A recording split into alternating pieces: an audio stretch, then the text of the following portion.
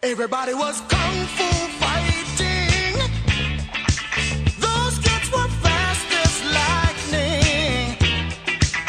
In fact, it was a little bit frightening, but they fought with expert timing. There were funky Chinamen from funky Chinatown. They were chopping them up, they were chopping them down. It's an ancient Chinese art, and everybody knew their part.